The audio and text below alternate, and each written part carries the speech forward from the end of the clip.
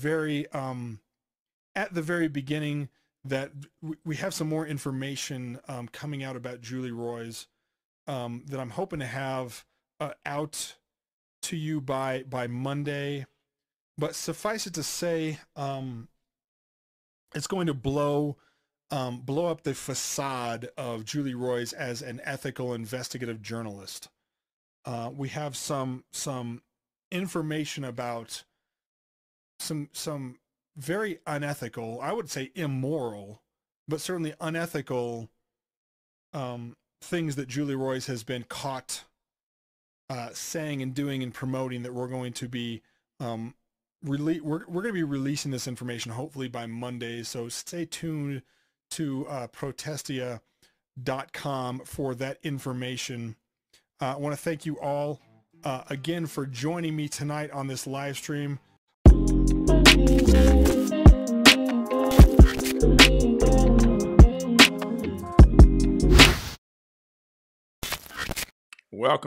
Welcome to the BCV channel. I am your host, Pastor SaikoWoods. Please do the following. Please like, subscribe, share, hit the notification bell at the bottom of this video. That way, whenever I go live or post any content or information for you, the viewer, you'll be one of the first to view it. Also, if you'd like to support this ministry financially, first and foremost, thank you. Those of you who have been so gracious and faithful and consistent in supporting this ministry, we do thank you so much for that. Just want to continue to thank you all for that. It is very helpful to help us to do what we're called to do. It is definitely a blessing to see the body of Christ to come alongside and to support ministries like the BCV channel and Love, Life, and Marriage with the Woods. But if you'd like to continue to do so, you can click the donation link below at the bottom of the video. We have Venmo, Cash App, and also Zelle. Those of you who have been using Super Chat, we'd like to encourage you if you can. If not, don't worry about it. That's fine. We'll get it when we get it. But we've been encouraging our viewers and supporters to utilize the 3 donation links below, because that way we're able to receive the funds and resources in a timely manner, expeditiously, and it will help expedite the process and help us to cut down on costs. Versus if you use the Super Chat, we won't receive those funds until the following month. And so, of course, you know how things go. It takes money to do ministry, and so we do appreciate that. But we thank you nonetheless. Those who would like to be a body lifer are those with no obligation. Body lifer are those who like to support this ministry, like to make the BCV channel and Love, Life, and Marriage with the Woods a part of their regular support, their regular giving to ministries such as ours. And so there's no obligation. You can start, you can stop anytime, you can give anytime, whenever you want. We do thank you so much for that. And actually, I just want to give again personal shout outs to those of you who have been supporting us. I cannot stress that enough. Contrary to what some people may think, you know, people like David Morrill, he's in the chat. I definitely tagged him. I tagged Protestia because this live is especially for them. This one has their name on it. All right. And so he calls me a grifter. Can you believe it? Me, yours truly. He calls me a grifter. He doesn't think I have a real job. Keyword is content creator. Yeah. That's what I'm doing. I create content. This is my job. This is my ministry. This is my calling. But he came up in the chat trying to run his mouth like diarrhea. You know what I'm saying? So, you know, somebody get that man some Pepto-Bismol or some Morrill AD instead of Imodium AD. Give him some immoral AD. He's already immoral. I mean, he has no morals at all. You'll see what I'm talking about in a minute. But nonetheless, thank you to those of you who have been supporting this channel. We do thank you for that. Also, if you'd like to support the ministry, you can do it by also going to the BCV store. You can go to the BCV store. You can click our link there below at the bottom of the video in the video description, and you can support the ministry by purchasing any of the items that are there online. We do thank you so much for that. Moderators, thank you for holding it down. Definitely going to probably need you to handle your business, because you do know that people like, you know, the Morrills, the mob, and others, they're going to try to, you know, stir up confusion. We already know we don't put up with that over here. We'll put you out. Simple as that. You can't comport yourself accordingly, can't handle your business, be respectful. I already told him to cam up. He didn't want to cam up. So maybe he'll have another opportunity. He told me in the email, and I'll share all the email conversations. There was one that I was not able to populate, David, but I'll read it. Remind me, Dave, because I know you're watching. I'll read the email that you sent me before I went live, and I will definitely relay that to the viewing audience because, again, I want everything to be in context, unlike you and others. All right? So let's get this party started, y'all. Facebook family, welcome. YouTube family, welcome. Moderators, welcome. Everybody, thank y'all for joining. New viewers, thank you for joining. Let's get this party started. All right? Listen. So I was doing some thinking, because that's what I do. You know what I'm saying? And I remember the conversation, actually not the conversation, the video on yesterday. And I played it in the matter of fact, I didn't play it in the introduction. I played it in a minute. Regarding David Morrill, and he was a guest on the mob, you know, Dear Woke Christian and all them people. You know, the ones that basically says I'm in sin, but they don't want to come up and prove that I'm in sin. But I've been telling them, let's come up. I have no problem coming up with them, but they're running. I don't know why they want to run. I'm not going to beat them down. I'm not going to take, you know, Dear Woke Christians Twinkies from them. You know, I'm just going to basically, you know, just have a conversation, debate them, beat them with the facts, and leave them bleeding, virtually speaking. Let them bleed out of their own foolishness, virtually speaking. Because they've been causing confusion and raising the records for so long, and then they have people that don't know what they're talking about. But of course, when you hate truth, and when you are an idolater and you cape for a man that is John MacArthur, who supports and finances child abusers and sex offenders and pedophiles and wife beaters, what else do you expect? What else do you expect? So anyway, let's begin with some verses, okay? Because I want to lay down the foundation. You have people like David Morrill who are liars. They're liars. They'll say that Julie Roys and myself and others who defend truth and who stand up for those who can't defend themselves. And you're going to listen. I'm not making this up. I can't listen. I couldn't make this stuff up if I was Tyler Perry writing the script myself. You're going to see this man in his own words, in writing, in black and white, minimize people like Eileen Gray and others who have been abused and survived abuse. You're going to see it with your own eyeballs. Trust me. Which makes me wonder, Corey, this is the people that you were talking about that have the other side of the story that you didn't want to tell me who their names were, which I kind of already knew who they were, bro. This is who you're writing with? All right, well, it is what it is. But check this out. Proverbs chapter 12, verse 22. The Bible says, lying lips are an abomination to the Lord, but those who deal faithfully are his delight. Lying lips, liars. Liars. Liars. They're known to lie. I mean, if Protestia is your standard and your source of information, you do better go into CNN. You do better go into MSNBC. You do better go into the lamestream media to get your news, to get your information. I'm telling y'all. I'm telling you. If Protestia is your source of info, your resource on where you get truth from, God help you in your discernment.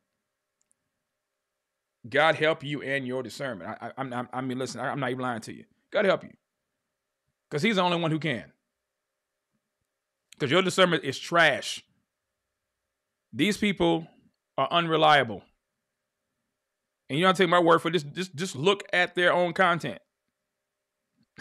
Exactly, David Rector. They won't even cover the abuse from Grace Community Church because they know where their bread is buttered at.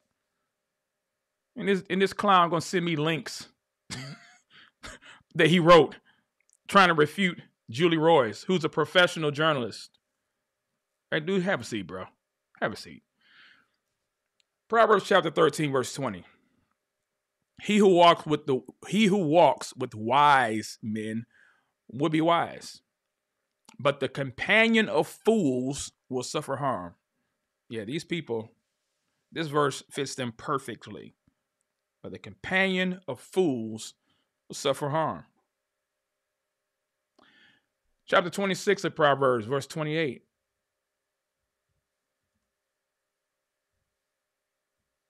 A lying tongue hates those it crushes. A lying tongue hates those it crushes. Y'all think? Do y'all think Protestia loves Julie Royce? Y'all think Protestia has love for Julie Royce? Has love for me? Has love for those who defend the abused? You'll see for yourself that they don't when I drop these receipts in just a moment. You're gonna see for yourself in just a moment. They have no love for people like Julie Royce, myself, and even those of you who have been fighting and standing for those who cannot defend themselves. They will tell you that they do, but they don't. April Chapman don't love the body of Christ. Dilwar Christian don't love the body of Christ. Ricky Carlwood don't love the body of Christ. Ricky Gantz don't love the body of Christ. Proverbial Life doesn't love the body of Christ. K-Dub Truth don't love the body of Christ. These people don't love the word of God. They don't love the body of Christ because look at what they do. Look at how they show it. You would think, yes, this did. Yeah. I'm going to talk about that in just a minute too, bro. Yeah, I'm glad you brought that up, sir. I'm glad you brought that up, bro. Any teen suicide this year based on your bullying? Yeah. We're going to talk about that in just a moment. Yeah, let's do some self-deleting updates and see if there are any. Yeah, these people are who you run with. Okay. But anyway. So those are the verses I wanted us to look at. Because I got a couple more, but I just wanted to just touch on one thing for a second. I want us never to forget how all of this stuff started. Okay? This whole ordeal didn't start with me. Didn't start with Julie Royce. It started with those who defend people like John MacArthur, who is in unrepentant sin right now as we speak. And listen, I'm telling you, when I drop these receipts of David No Morrill and J.D. Hall, you're going to hear out of their own mouths what they think about people who've been abused, or what they think about cases, abuse cases in churches like Grace Community Church. Don't take my word for it. I don't want you to take my word for it. I want you to be a Berean, but you're going to hear it. You're going to hear it out of their own mouth in your ears. How these people feel. These weak, sorry excuse for men feel about those who have been abused. Trust me. And what they say, if it doesn't piss you off, I don't know what else will. Because they're going to tell you exactly how they feel about abuse survivors, abuse victims, and how long they believe, hey, 20 years. They call those cold cases. I'm not lying to y'all. Listen to me. They called the case of Eileen Gray a cold case. Y'all know what a cold case is. Matter of fact, Proverbs, can you tell the audience what a cold case means? Can you tell us, can you enlighten us as a people, the viewers, what a cold case means? Because that is what J.D. Hall and David No Morrill have penned and have phrased the abuse regarding Eileen Gray and others. Oh yeah.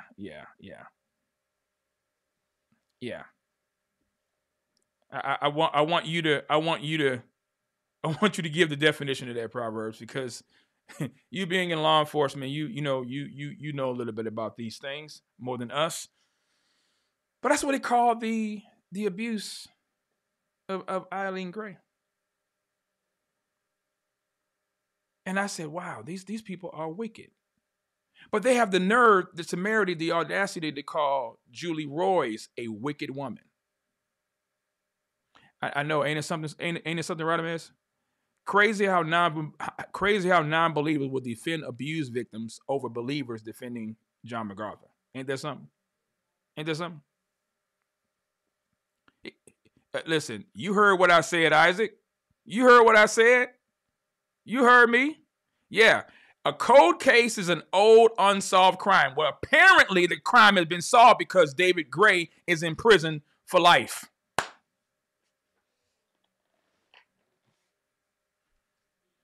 That's right, Nikki. April Chapman knows me, my family personally, goes to show just how much people will shoot you down over their idols. Yep. And I tried to help her, tried to warn her, and she flipped and she turned and tried to stab us in the back. Yep, sure did. Sure did. But anyway,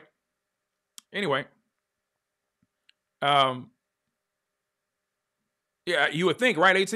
If it's a supposed cold case, exactly. If it is a supposed cold case, then it would make more of our point that it needs to be dealt with, right? Exactly. Because we are, as Christians, we want justice. The Bible tells us we're to pursue justice, not social justice, but biblical justice. And this is a social justice issue, which probably is the reason why they did sign that declaration against social justice. But anyway, that's another topic another time. That's another topic for another time. No problem. No problem. Let's just continue on. Let's just continue on. Yeah, later, Kurt W. Peace. Glad to see you. But let's look at some more scriptures. 1 Corinthians 15:33.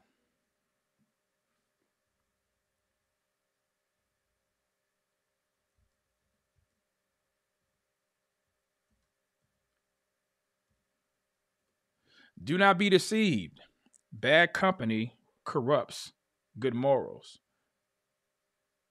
Who you run with, who you associate with.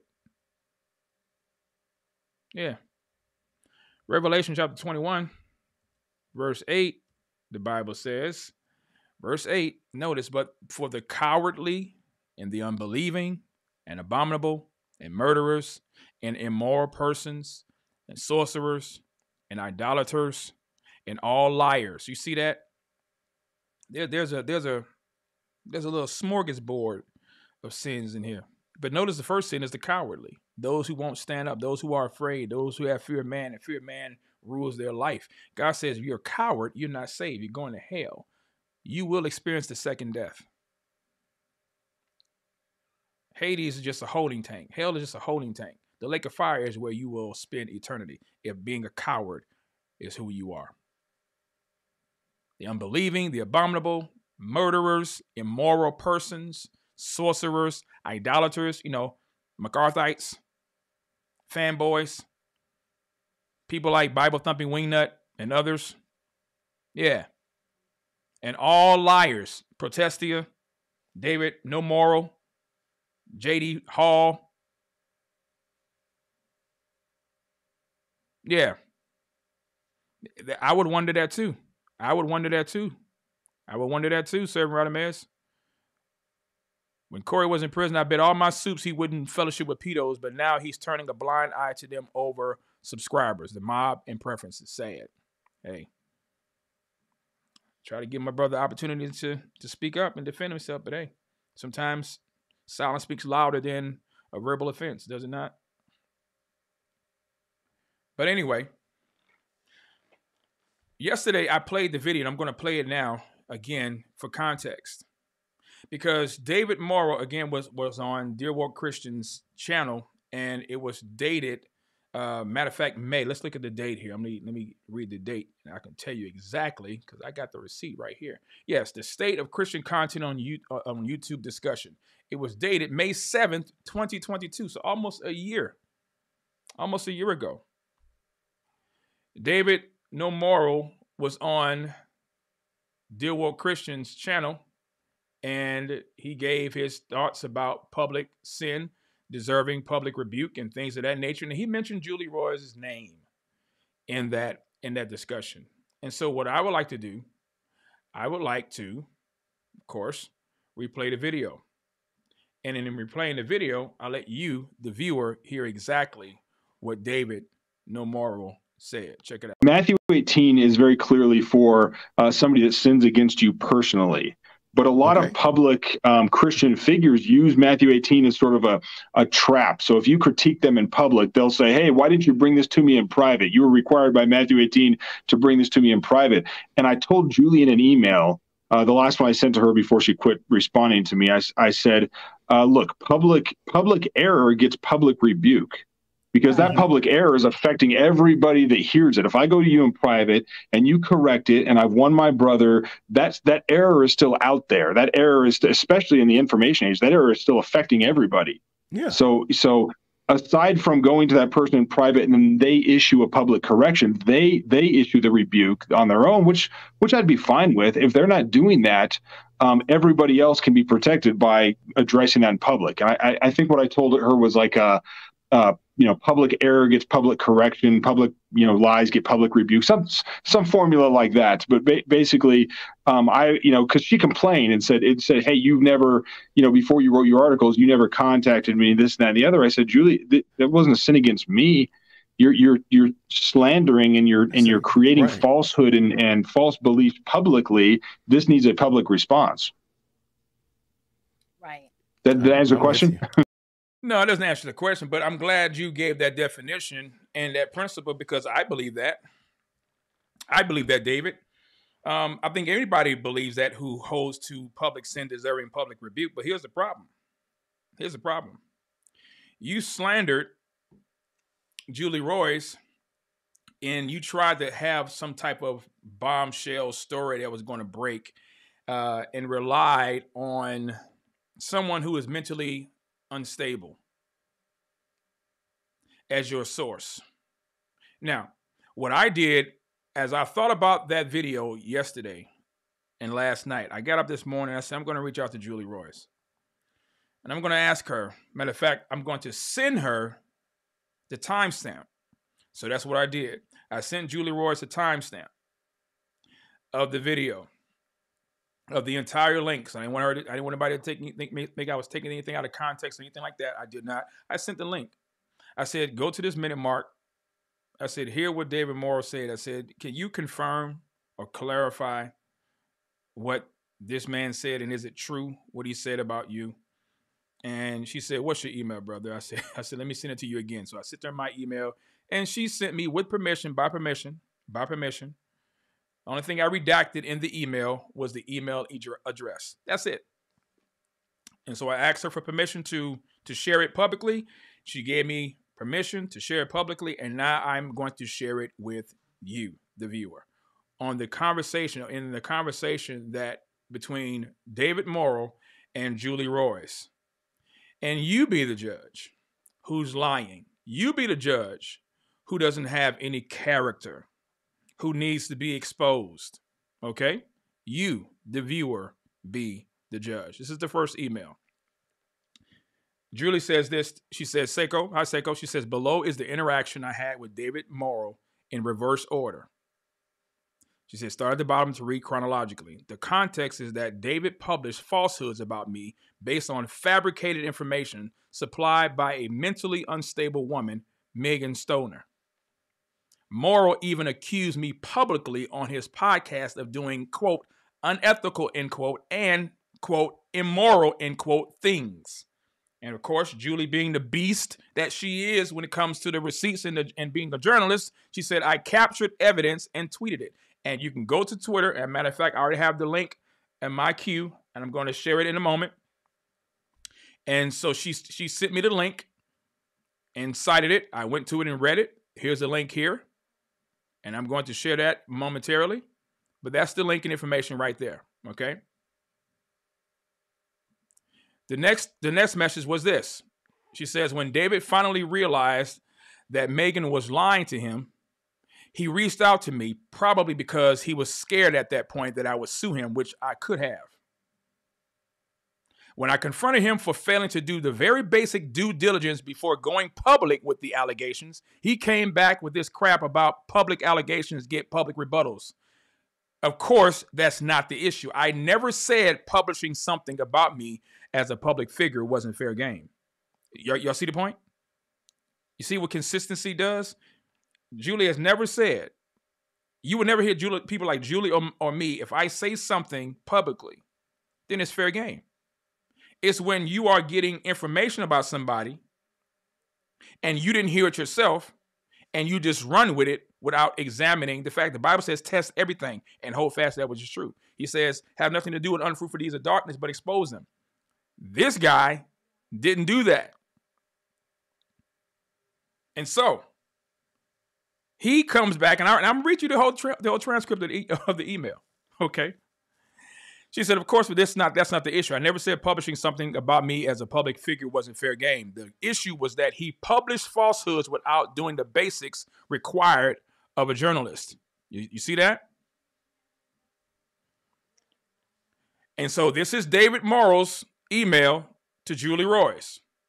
Tuesday, May 3rd, 2022, almost a year ago. He writes to Julie and says, quote, Julie, I appreciate you confirming the fabricated emails. I believe they were quite possibly fake since there were multiple fonts and the text was not left justified. Yet Megan continued to insist that she would provide the actual email thread, so we teased an upcoming expose. I'm afraid I let my guard down, believing she was an abuse survivor, which I realize is quite ironic. It was only after I smoked her out as a liar and a fraud that I was sure the actual emails were never coming. This sequence of events would be in my article. Know that I would have contacted you if you had not immediately blocked me on Twitter. You hear this lame, weak, trash excuse? I would have contacted you if you had not immediately blocked me on Twitter, but I take responsibility for suggesting I had info that was not yet confirmed. Sounds like to me, David did not do his due diligence, is it not? Let's continue on, shall we? He says, I was being lied to, but that's no excuse, and I should have seen what was happening earlier. I'm sorry for that, and I will apologize both in the article I'm publishing today and in the next video I do for what I publicly suggested. You think he did that? Stay tuned. He says, you can always reach me at this email, and at the bottom he says, David Morrill.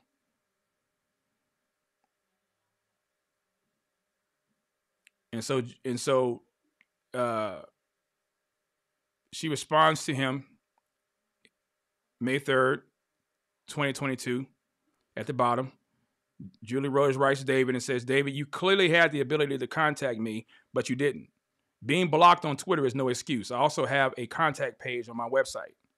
You have published numerous articles and podcasts about me without once reaching out. That is unethical journalism. Ironic, given that you accuse me publicly of being unethical. You need to own this fully and publish your apologies on your next article and apologies on your multiple social media platforms in addition to your next article and video.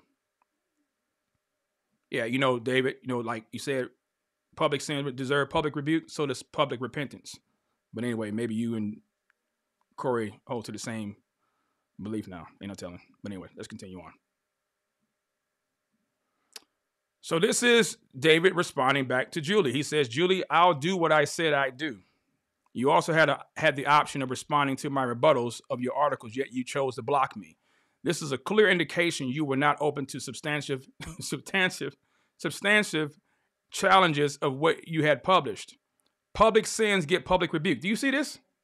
Do y'all see this? He's accusing a woman of sin, but then a minute ago he apologizes, quote unquote, said that he's sorry and that he's going to correct it. But you're accusing this woman of public sin. Where? But anyway, let's continue on with the foolishness. Public accusations, he says, get public rebuttals. You hide behind journalistic technicalities. Journalistic technicalities. I'm trying to stop in mid reading of this thing because it's just comical. Let me ask you a question. David, are you a journalist? Where did you go? Where did you go, David, to get,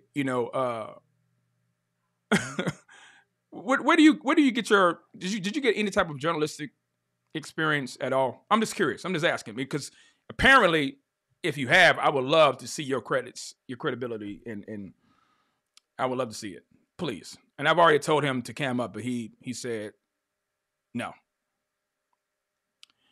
He says, you hide behind journalistic technicalities while characterizing every statement to lead your readers to your predetermined conclusion, and you have conveniently targeted cold cases. I told y'all. I'm not making this stuff up. It's right there. And you have conveniently targeted cold cases that are obviously wide open to reader confusion. I believe your issue with Grace Community Church and John MacArthur is theological in nature, and you take advantage of the fact that MacArthur's long-standing position has been to not respond to these kinds of accusations. Excuse me.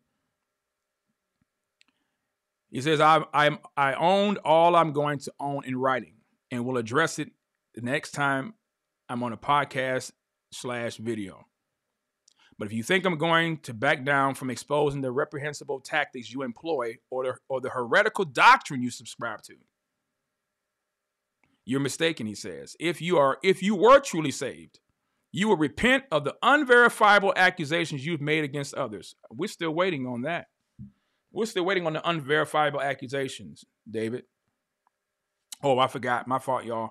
He says we can go to his Protestia website and pull up his Protestia articles to get that information. Protestia. Yeah, I'm sorry. Let me continue. He says, if you were truly saved, you would repent of the unverifiable accusations you've made against others, just as I have. And you would join a biblical church where mutual submission and shepherding could happen. You have absolutely no business claiming to be restoring the church, or he says, headlining. Let's see what else he says here. He says, or headlining. Where did I go with that one? Let me go back. Hold on, because that was another one. Let me get that one back, because that's mine. There we go. Here we go. No. Yeah, here we go at the bottom. Or headlining. Where am I at? Is it this one? Excuse me, my fault. Let me clear that one out.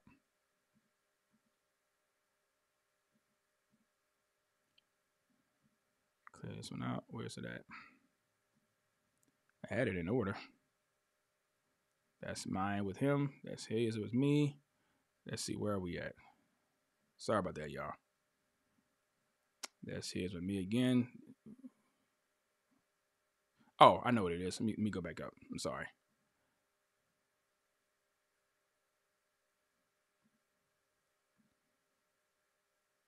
There it is. Okay. And let me close this other one out. Where is it at? Okay.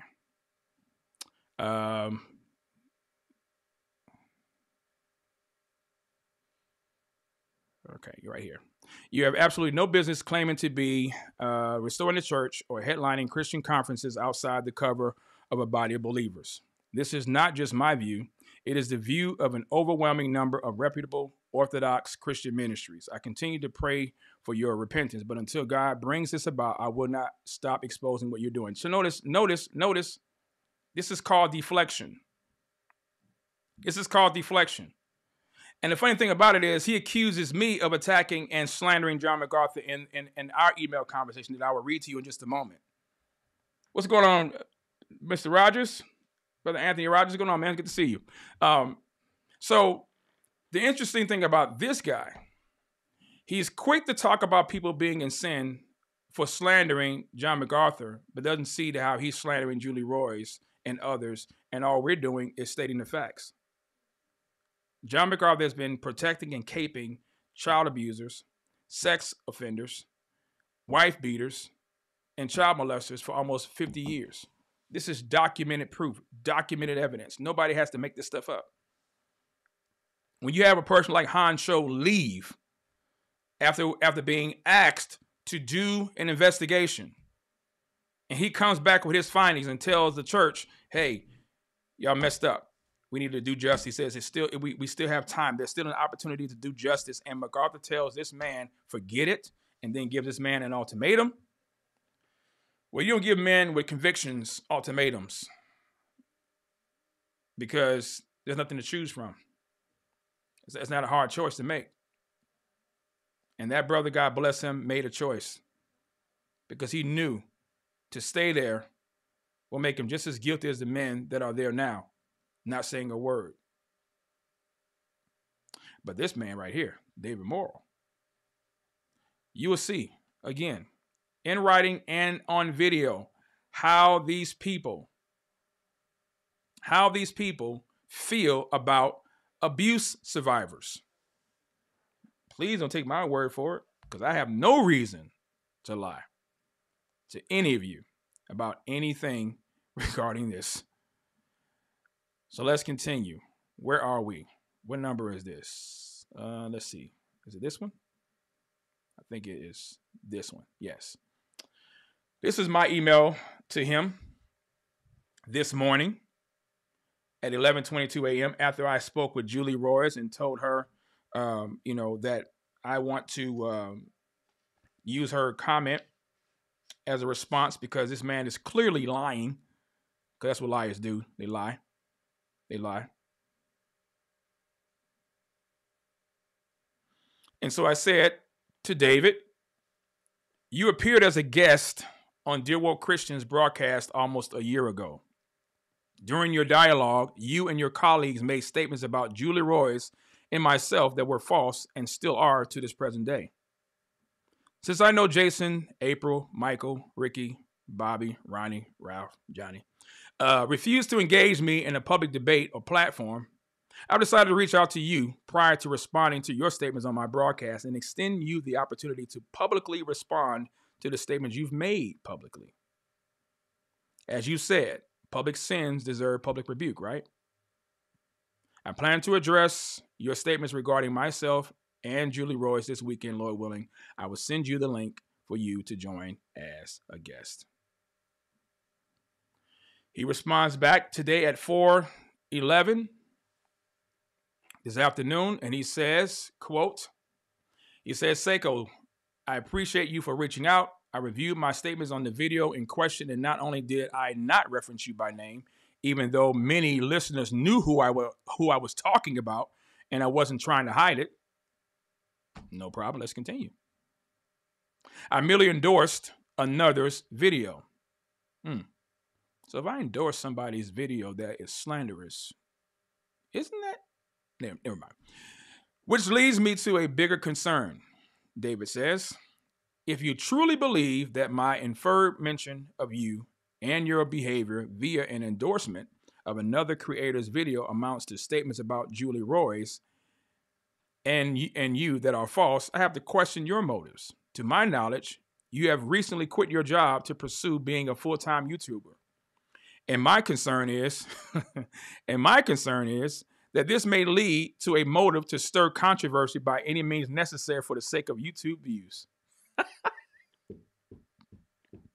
Yo. Yes, he did. Yes, he did. He said, this is merely my opinion. And I'm not accusing anyone of sin. But wait a minute. Let's just do some logic for a second, y'all. He says, and this is what we call a non sequitur. Okay, this has nothing to do with the issue at hand. This is a non sequitur. He says, to my knowledge, you have recently quit your job to pursue being a full-time YouTuber. And my concern is that this may lead to a motive to stir controversy by any means necessary for the sake of YouTube views. But then wants to couch it and cloak it as this is his opinion. Okay, David. Okay, bro. All right, dude. He says, however, he continues on. However, your continual drumbeat of John MacArthur, the abuse supporter, quote unquote, remains slanderous. Ladies and gentlemen, how am I slandering him? If you put a woman out of a church because she refused, never mind. He's going to explain it. He's going to explain how he feels about women and men and gender roles and the context of abuse. Listen to me. I don't have to make this stuff up. These people make it up as they go for me. Let me continue. He says, however, your continual drumbeat of John MacArthur or J. Mac and the abuse supporter, quote unquote, remains slanderous as it is based on both gossip, here we go, y'all, and roundly discredited hyperbolic claims from progressive so-called survivor advocates. Lord Jesus. Let me hide behind this thing, because I can't. I cannot.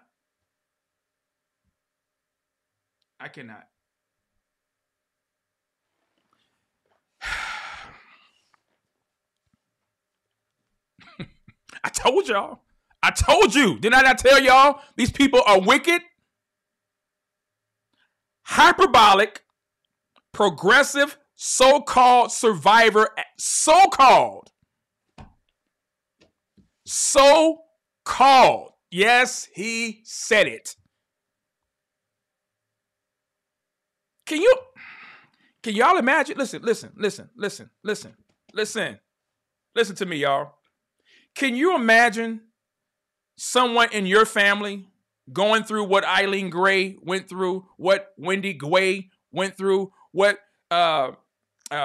what's her name? But she calls her name Jane now. What these women went through, these young teenagers have gone through. The young lady who had to jump out of a moving car.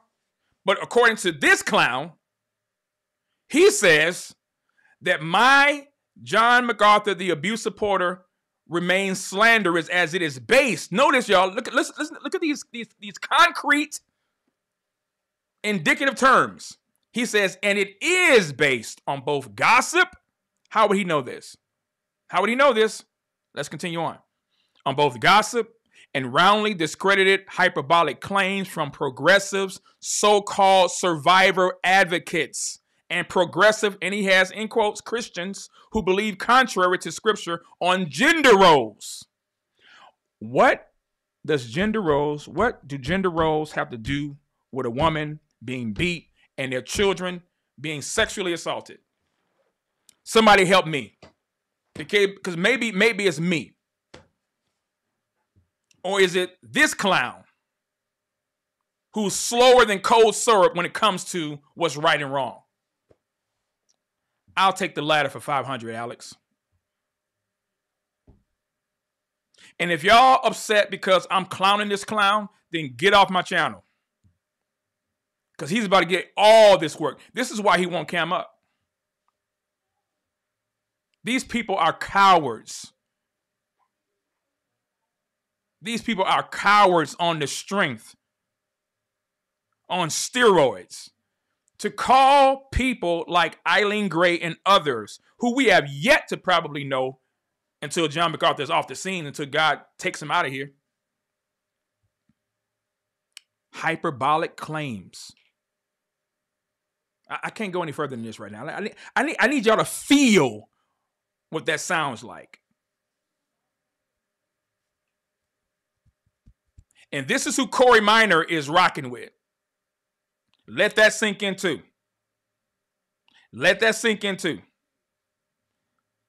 This is who is in Corey Minor's ear, the mob. David No Morrill. These are the people who is in this man's ear. God help him. And it is based on both gossip and roundly discredited hyperbolic claims from progressive so-called survivor advocates and progressive Christians who believe contrary to scripture on gender roles, among other things. My claims about Julie Royce from that video are simply summations of the multitude of articles and videos I have produced over the last... Oh, he's the source, y'all. See? He's the source that he's produced over the last couple years. But you were wrong in this one. But anyway. She is on record, on video, supporting women preachers, egalitarianism, which was my main comment about her. You were referenced only as an unnamed topic. Even if she was an egalitarian, and she's not, she believes that women can teach in the local church, but she does not support women pastors of any kind. And I will read it in her own words. I read it before, but people like David No Morrill, the Bible calls them fools. They don't delight in understanding. They only delight in their own mind and what they think, what they believe. He says, if you have substantive disagreements with anything I've specifically written or said, you are clearly free to address them publicly in speech or writing, and you are certainly free to address them at this email, which I'm assuming Julie gave you. I won't be camming up to address non-specific concerns or allegations of sin. You said something false. If I said something false, that's a lie, because all wrongdoing is sin. Would it be people of truth? But see, again, slower than cold syrup. Slower than cold syrup. Let me continue on. I won't be camming up, he says, to address non-specific concerns or allegations of sin. You said something false for what I believe is merely trying to drum up controversy to generate YouTube views. You see that? Ladies and gentlemen, the fourth member of the Trinity is in the building. David, no Morrill, himself, fourth member of the Trinity. He knows the hearts and minds of people like myself.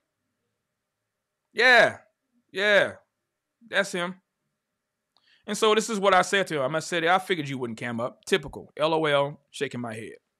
Your actions would be comical, if not sad, how people like you take delight in bullying women and those who aren't able to defend themselves. But when you're being challenged by men who aren't intimidated or afraid, you tuck tail and run. Tell you what, David, I'll cam up on your platform then. That way, you can feel safe and not be intimidated by another man virtually. As far as me quitting my job and reasons that precipitated it, I thought there were only 3 members of the Godhead. Since when did there become a 4th? I'm trying to see something.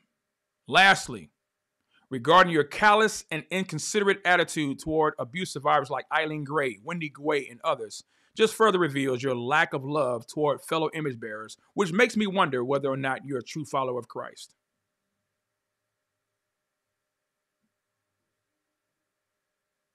If you believe, I continue, if you believe I'm making slanderous statements about your idol, John MacArthur, then challenge my claims in a public debate. I have enough evidence and receipts to support every claim, do you? The challenge is yours to accept or decline. Given the fact that cowards like you only thrive in echo chambers, I know you won't.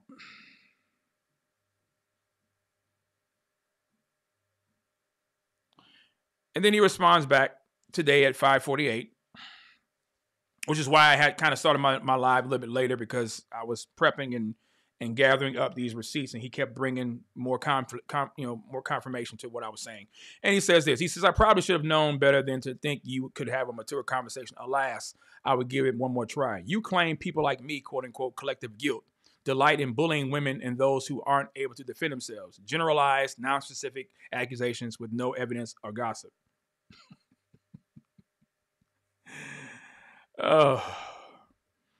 You claim I won't respond to your challenge. Well, you won't. I will repeat myself. You have yet to issue an actual challenge. A challenge is specific. He says a challenge is specific. And so far, you've offered nothing specific. You lied about me is no more specific than you sinned against me. Name the sin, bro. See, so he thinks that saying bruh is going to be something that I'm just going to be triggered by. But see, people like him, it's people like him that wouldn't survive in the hood trying to pop off and trying to be smart like that. They wouldn't make it. He continues on and says, you claim that I have a callous and inconsiderate attitude towards abuse survivors like Eileen Gray, Wendy Guay, and others. This is a heart judgment. My attitude has been and remains to find out the truth. Do you hear this? Do you hear this foolishness? My first article on this stated, again, I have no interest in undermining Eileen's testimony or that of the kids. Do I need to go back to the other email? Do I need to go back to the? Thank you, be great. Straight cap. It's amazing. See, let a fool talk. They'll tell them themselves. Just let them talk. Let them talk. They will tell on themselves. I promise you they will.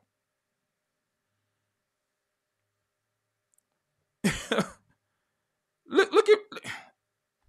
Hold on a second. Let me see. Which one is this? Is this one? Yeah. Now, remember what he said now. First he said this. Right? However, your continual drumbeat of J-Mac, the abuse supporter, remains slanderous as it is based on both gossip and roundly discredited hyperbolic claims from progressive so-called survivor advocates and progressive Christians. So-called.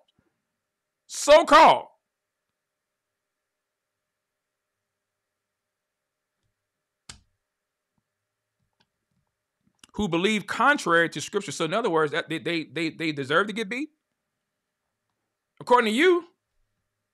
So what? My wife is a woman. I'm a man. That gives me the right to beat the hell out of her? Just asking. Does that make it right? Beat the hell out of her, raise hell in the household, be a hellion, and because I'm a man, that's okay, right? Because she's less than me according to the gender roles. I'm just asking. Just asking.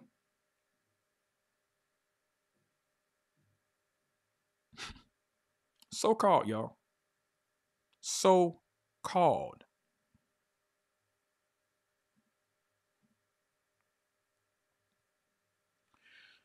He says, I have no interest in undermining Eileen's testimony. You just called her so-called abuse survivor.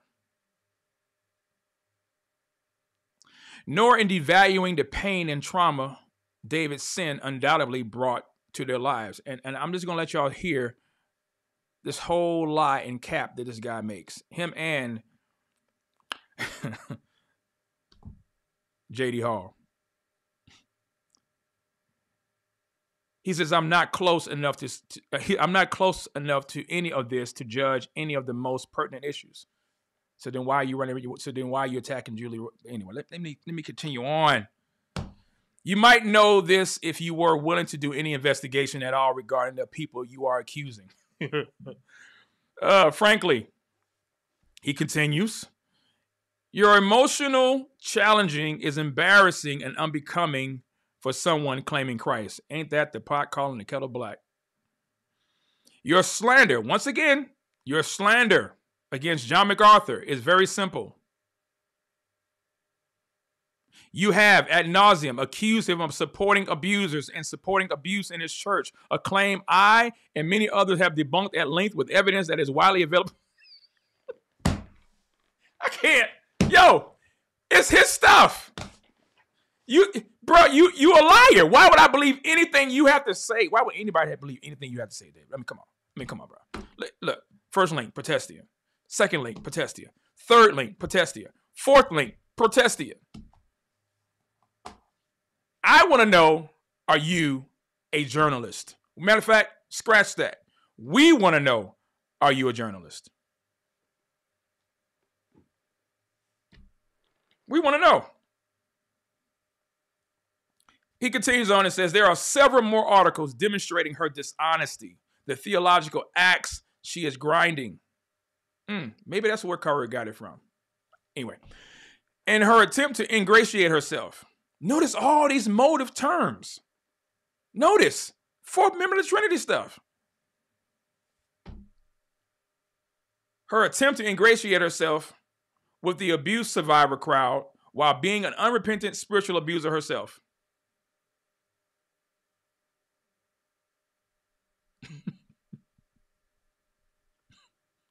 He said, let's try this. You start with one substantial point. In any of those articles, you have evidence to disprove, again, not ad hominem smears like calling people cowards. Well, you are a coward. I got to call you what I see as I see it. Cowards, bully, etc. Outline it right here in email, and assuming it has any validity whatsoever, we can debate it publicly. No, we can do that right here. We don't need to do no more emails. No. You need to be quick on your feet. Let's get it. He says, we'll see if your shallow character attacks and emotionalized white knighting can stand up over my 13,000 published words on just this issue. Given how you called me a coward and a bully who idolizes John MacArthur despite several published articles quite critical of him and GCC. I want to see an article of you calling him to repent for kicking a woman out of the church. Let's have a debate on that, on Matthew 18. Let's have a debate on what church discipline is. Let's have a debate on, is an abuse survivor who has suffered abuse, are they grounds for excommunication? Let's talk about that, David. You don't want this smoke. Stop it. Just stop it. He says again, you'd know this if you were willing to do any research at all. It should be no problem for you to focus on a single falsehood I have promoted regarding. I've been focusing on y'all falsehood so much. I got catalogs of y'all stuff. I mean, come on now. Really? Stop it, dude. You're embarrassing yourself. He says, should be no problem, right? I'll cam up on your channel to debate this or any other topic you want if you can lay a glove on one point I made. I want you to come on the channel. I don't need to write it. I don't need to write anything else to you.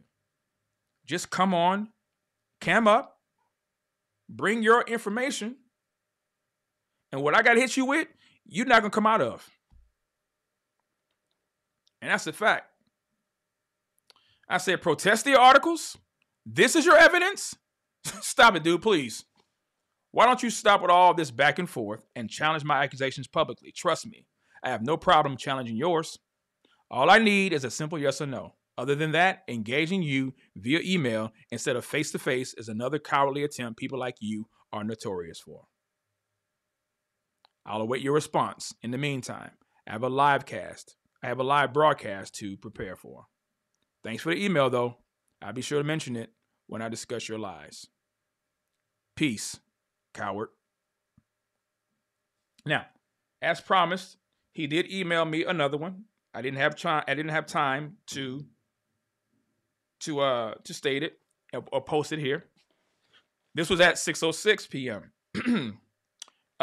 He said, I wrote the articles. Okay. You do know that, right? Yeah, we know. Unfortunately. I did the research. Okay. I made the claims and I came to the conclusion. I'm not making this. It's right here. It's right there. Look, I wrote the articles. You see that? I wrote the articles. You know that, right? I did the research. I made the claims and I came to the conclusions. Dismissing my claims because they are made in articles is like saying I don't accept what written form. I don't accept what you've said because it was on YouTube and not in written form. Stupid, right?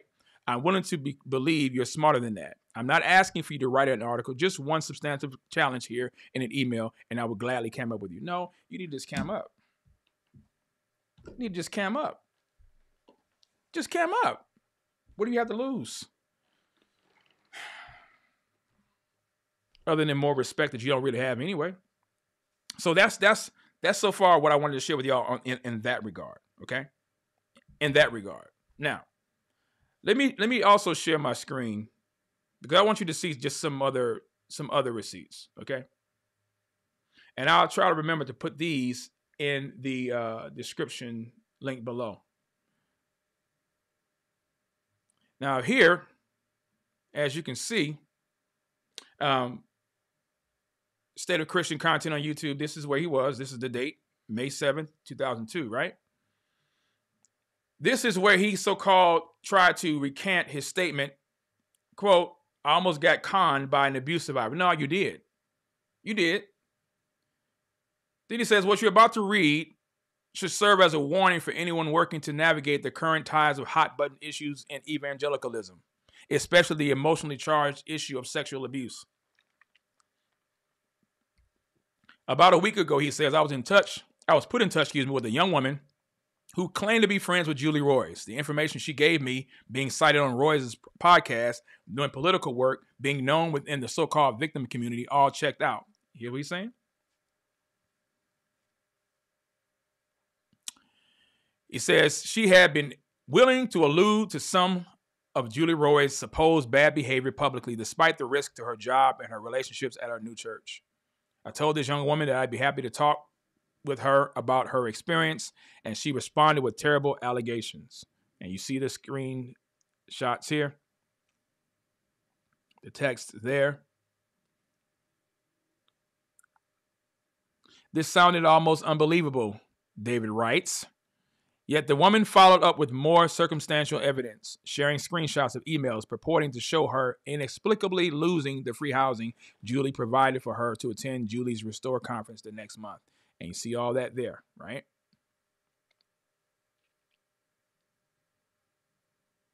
So far, so good, he says. Yet the woman didn't seem interested in exposing what she knew in a published story. No problem. I have other things to do. A couple days later, and after some other qualifying chit-chat, she messaged. You see that there. David continues. Knowing from the prior conversation what the story was about, I began working on an article. The only thing missing was the emails proving what she was claiming. She began the signal conversation by saying she expected, quote, full confidentiality, quote, which I agreed to.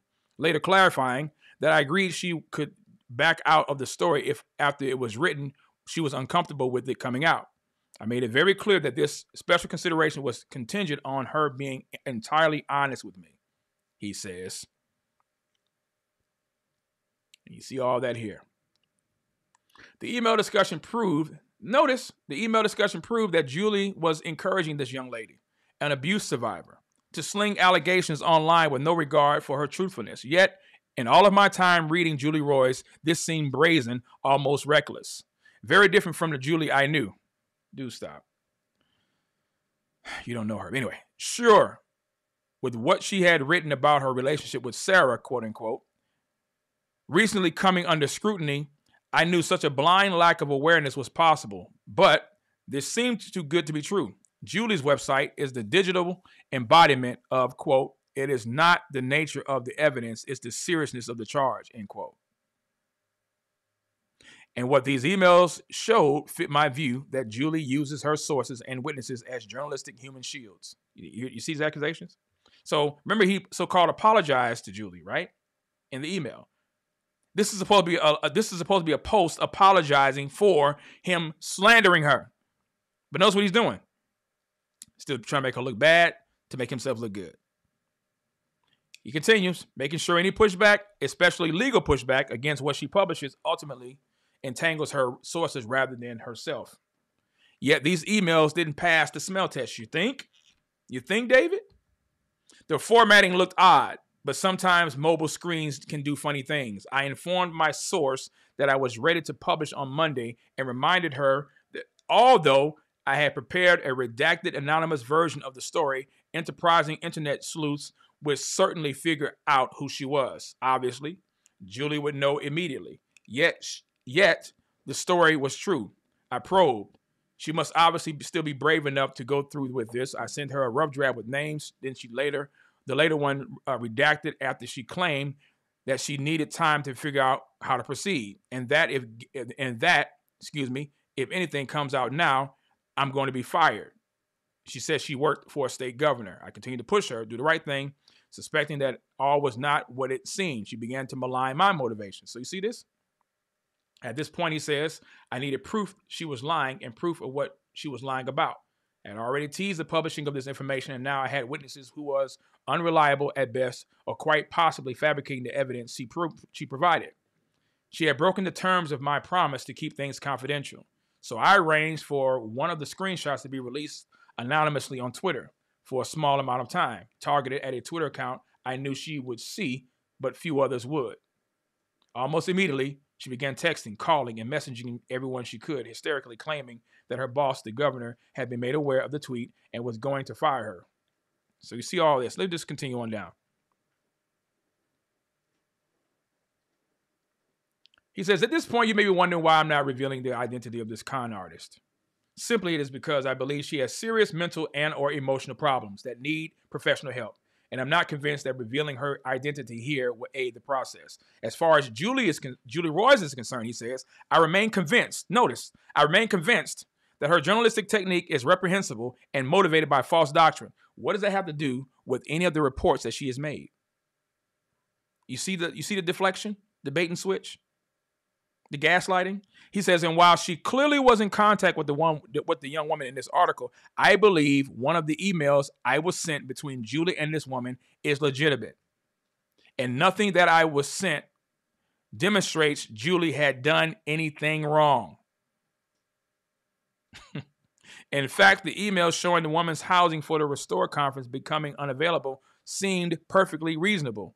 I would have done the same thing. We reached out to Julie last night to confirm what we already suspected. Do y'all see this? The smoking gun emails were fake, but he put the stuff out.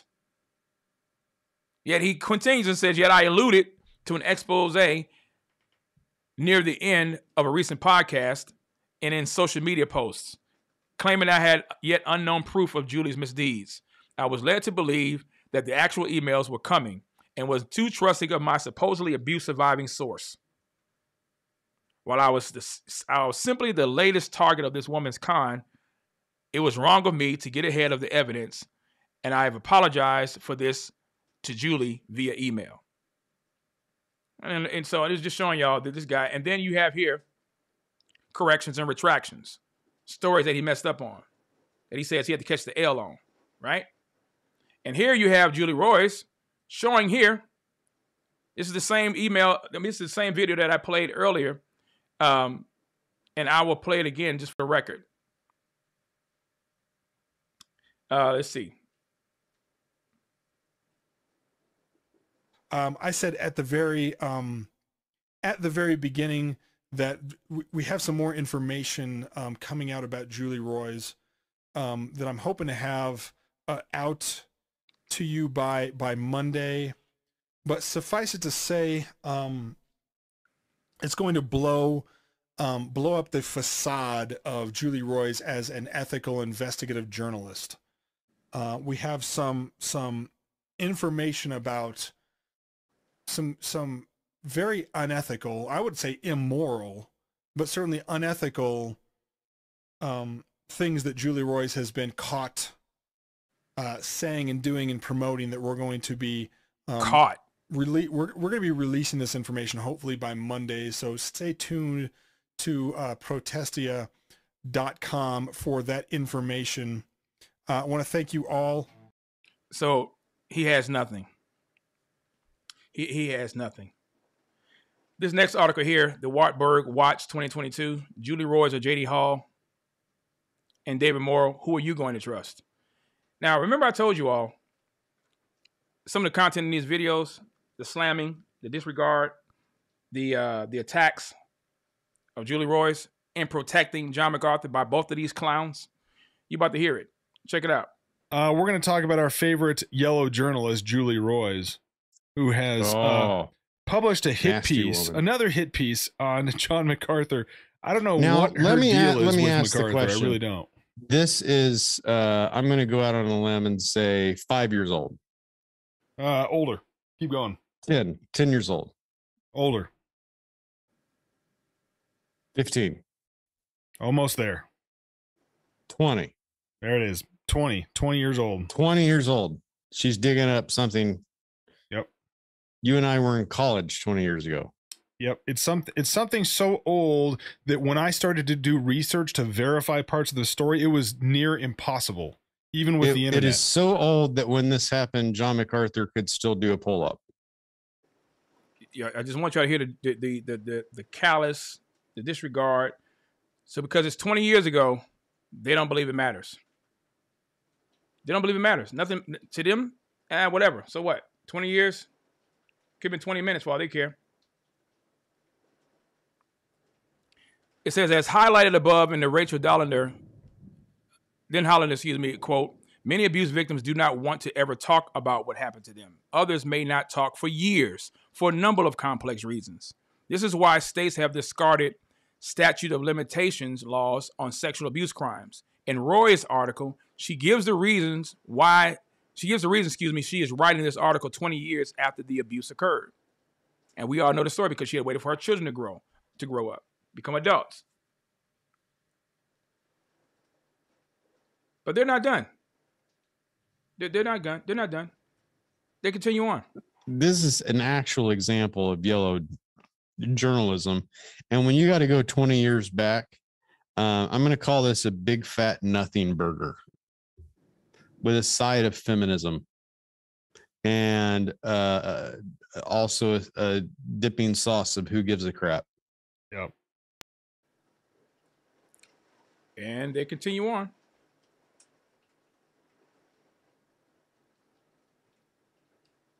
So it looks like as a result of a church discipline, marital abusive maybe situation going on with Grace Community Church members that was handled by some other elders, the resulting video was MacArthur. Hold on, Just back up for a second. Yeah. This isn't even MacArthur in particular. This is the vicariousness of it.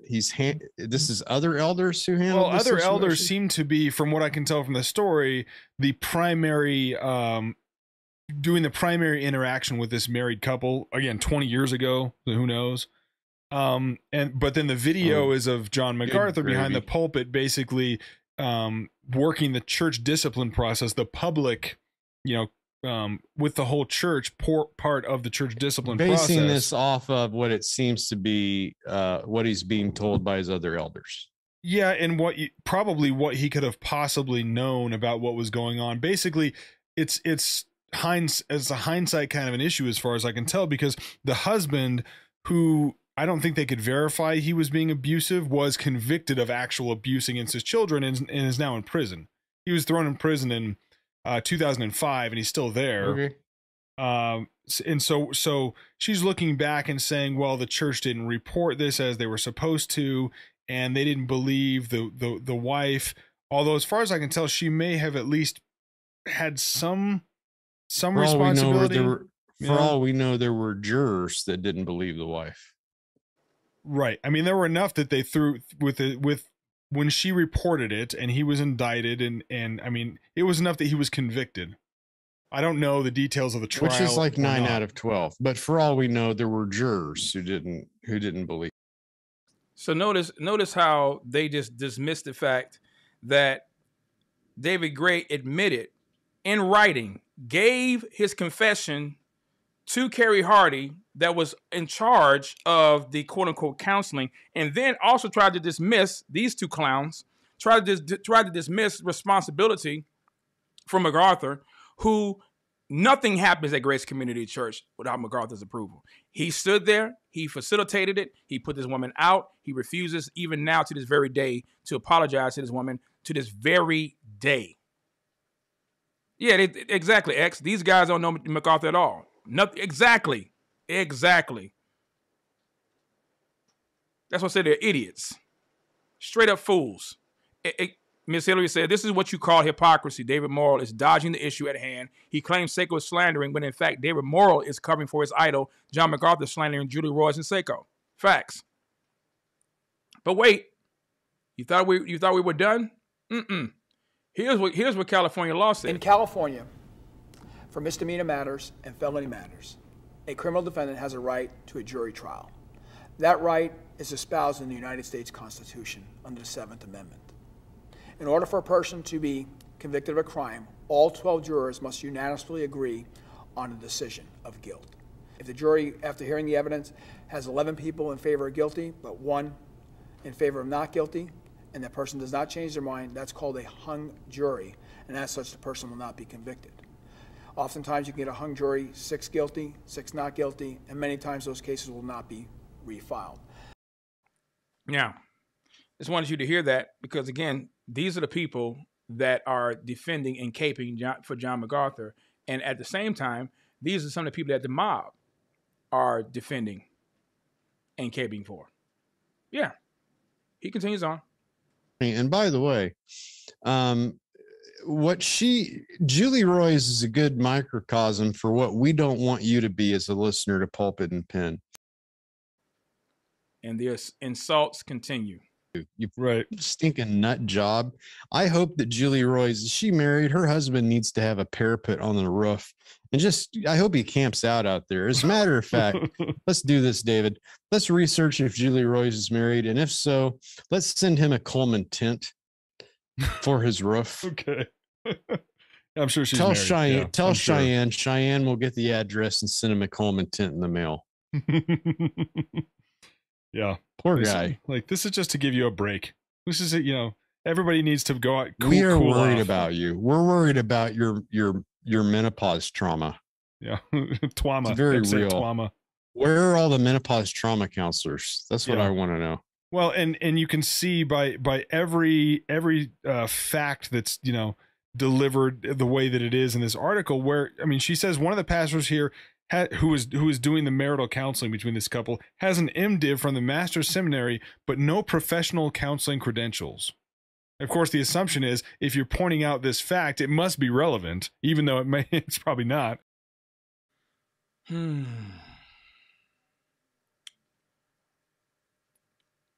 Well, let's see how they feel about those who self-cancel themselves. Mm-hmm. This is what they did with the police who were involved with George Floyd as well. There was no evidence from that at all that race was a factor, but because the victim, if you want to call him that, was black and there were white officers. There were actually mostly multicultural officers involved, but because there was a white guy involved. Floyd was a victim. He victimized himself. I mean, anytime you dope yourself up with fentanyl and kill yourself, and then act unruly, then he's a victim. He's a self-victim, just like a suicide. I hate the term suicide victim. You're a suicide perpetrator. You're not a victim. If I was king tomorrow, people who commit suicide wouldn't even be allowed to have a funeral. But now, says the person who's a drug addict himself, who went to jail, and whose ministry, para-ministry, protesting, David Morrill and them, tried to cover and tried to defend. This guy on the right, J.D. Hall, is so bad, so horrible, that his own church had to put him out. His wife had to bust him. That's how horrible. This man is an abuser of his wife and children. He's a druggie, and tried to blame it on everybody else except himself. But you want to mock George Floyd? You're no different. Only difference is George, you didn't resist the police. So called. What makes you better than anybody else? But this is the callousness. But of course, he would feel this way about suicide because he was responsible for the suicide of Brandon Canner. Yeah, Braxton Canner. But we'll continue on in just a minute. One more. Yeah, but I did find it funny that Julie Roys had, and I don't know if you saw this while you were fighting your fights recently, she had none other than Kyle J. Howard on a podcast to talk about racial trauma. I didn't catch the podcast, but I caught that he was on her program to talk about racial trauma. It was hilarious.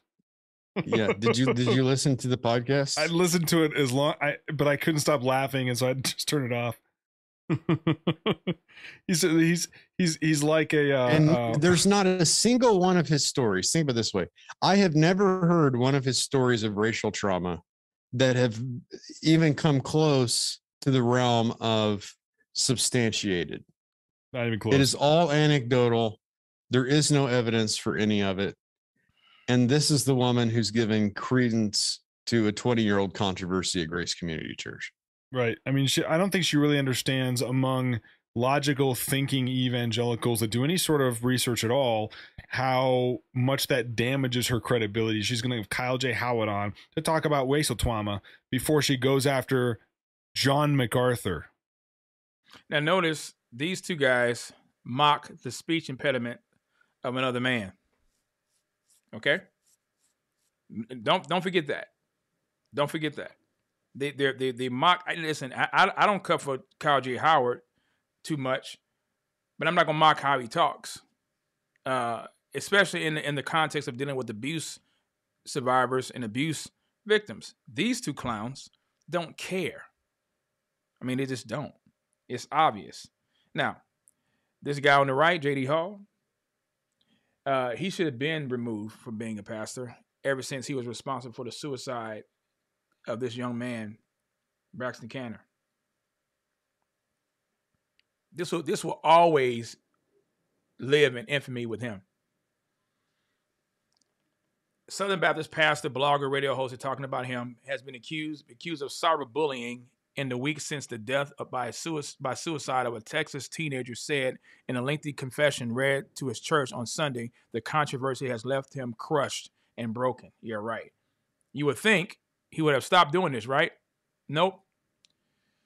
On July 2nd, Hall wondered on Twitter why Canner's 15-year-old son Braxton was posting makeout pics and profanity on social media. 4 weeks later, according to an online medical examiner's report, Braxton Canner ended his own life in an upstairs bedroom of his home in Aledo, Texas at 6:54 p.m. on July 29th. Hall initially defended the original post in a brief exchange of tweets with the teenager, saying it was relevant to the father's ability to lead in his own home. Later, Hall said he regretted pointing out the teen's online behavior, calling it a distraction, and admitting that he should have contacted Canner privately. But this guy says people who self-delete themselves shouldn't get a funeral. What believer you know talks like that? I'll wait.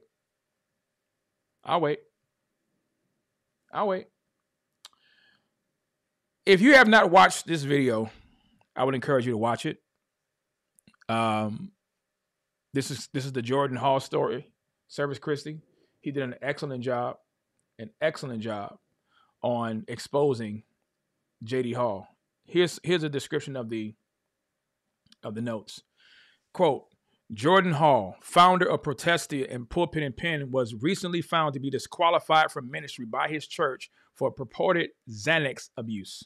While it's true that he is a Xanax addict and has been lying about it for a long time, they deliberately withheld this mysterious incident that transpired on June 5th, 2022, which was the real reason for his disqualification. It is so much worse than what you were told. The corruption is real, the cover-up is expected, and the abuse is absolutely disgusting. And he has the full story at the bottom. Here's the full story and what they are hiding to protect Jordan and themselves while falsely hiding behind Matthew 18 and a fear of gossip. Fellowship Baptist Church in Sydney, Justin Peters, Chris Roseborough, Phil Johnson, and all who have aided and abetted Jordan Hall over the years and have remained silent now share in his shocking sin. I have warned of this madman since 2018, and many others tried warning before me. As predicted, Jordan Hall has been his own undoing. But he says, not before stumbling many. The righteous judgment of the Lord has fallen on this wolf who has plagued the church with lies and has plagued his own family with untold hardship. May God be with his wife and children in this time. Police reports included. Yeah, police reports. You know, same kind of police reports and documented evidence that Eileen Gray and them have. But these two clowns talk about, 20 years ago. They're just 20 years ago. See, demons, wicked men, no good, trash, garbage. And he has the links here. I would encourage you, if you have not watched this, I would encourage you to watch it. It is worth your time. Yes, it is 5 hours long. But the other one, I would highly recommend The Death of Discernment. This is 8 hours and 26 minutes long. You may have to watch it in parts. That's fine. I did. And I was deeply appreciative of what this brother did. He says, let's see. Let's read the notes a little bit here. The Depth of Discernment. This is August of 2022.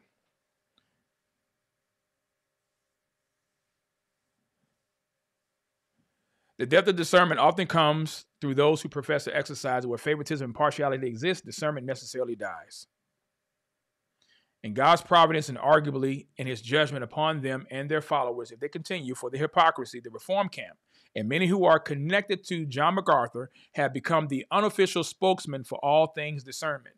Like those like Justin Peters, Phil Johnson of Grace to You, Todd Friel of Wretched Radio, Chris Roseborough Fighting for the Faith, the Bible-thumping Wingnut, and others have formed a network of deceit whereby they speak of discerning truth from error while actively dealing death blows to discernment for the sake of self-preservation and self-advancement. They are storing up judgment for themselves, and if you do not depart their company, even virtually, you will find yourself corrupted by their bad company and receiving of their plagues as well. After their friend and ministry partner, J.D. Hall, was recently and unsurprisingly found to be a drug addict, embezzler, yeah, that means thief. He's a thief too. Yeah, he's a thief. Wife beater, yeah, he was that too. And child abuser, yep, that too. This is who David No Morrill kicks with. Yeah, this guy. J.D. Hall has since been kicked out of the church he once deceived due to his failure to repent of his abuses and deceptions. He remains defiant in the face of some of the worst sins imaginable. None of these men have addressed any of these updates. While this affords a clear window into their corruption, it is actually much deeper, as I have been warning for quite some time. Service says, when their friends commit atrocious and gut-wrenching evil, they look the other way, unless they are forced to do some kind of damage control for PR reasons. Yet, they spend their time critiquing those who aren't their friends as though they were modern-day prophets. In a sense, they are modern-day prophets, modern-day false prophets. Every false prophet thinks he is a true prophet and purports to be so. Jesus said of them, you will know them by their fruits, and so on. These men habitually bear wicked and rotten fruit and call it good, while reveling or reviling those who hold them to account for their corruptions. They join the ranks of their spiritual fathers, men like Ahab or the Pharisees in Matthew 23, who shut up the kingdom of heaven against men in the name of God, making their converts twice as much the sons of hell as themselves. And these are 11-part videos here. Again, I would encourage you to watch it. To watch it all of it, in its entirety. You will not be disappointed. You will not. Let me give you a sample of it. This is about David No Morrill. Check it out. Now the co-publisher of Protestia, the man who takes pictures of people's homes and sends anonymous letters, went on a rampage apparently on Twitter. Did y'all hear what he said? He's talking about David No Morrill. He doxed a woman, you know, kind of like what Phil Johnson did. Doxed a woman, took a picture of their home, and publicized it. Let's go back. He needed an editor. Right. His now the co-publisher of Protestia, the man who takes pictures of people's homes and sends anonymous letters, went on a rampage apparently on Twitter after the police investigation was published by myself and some others. He was trying to intimidate people into silence. Here's what he going to bat for his friend, the wife beater and child abuser, drug addict, etc., etc. How many things do we want to list here? Releasing investigation documents to the public is generally illegal without a court order.